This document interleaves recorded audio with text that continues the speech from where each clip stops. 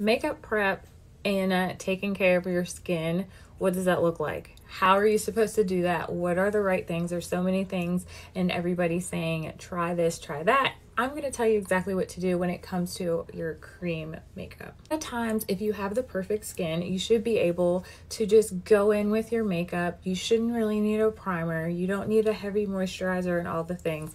That's in a perfect world. So let me show you a couple products that I like to use and recommend, whether you have an oily skin or a dry skin. We're going to talk about all of that. I feel that you do need a moisturizer in the morning, which I personally feel that it's most important to go ahead and moisturize your skin. Even if you have oily skin like me, you want to make sure that you keep it very light. Matcha water cream, I love this one, especially for oily skin. It's very lightweight. You only need a little tiny bit. And the SPF. This is my favorite one. This is the Tree SPF. Has hyaluronic acid in it, and it's SPF 50. It works great. A lot of times I'll just go ahead and skip the moisturizer altogether and just go in with this. Dry time. Let everything dry for at least like 15 minutes. Drier skin, you can go in with the Ember Release.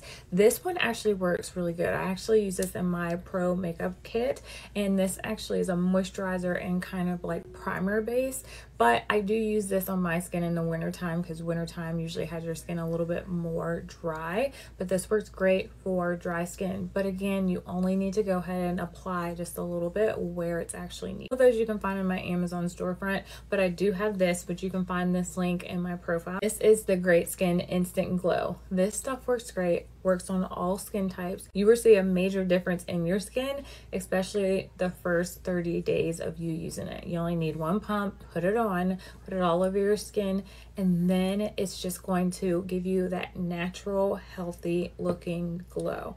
Power in the prep is just the dry time that you're allowing your skin to absorb the products that you're using.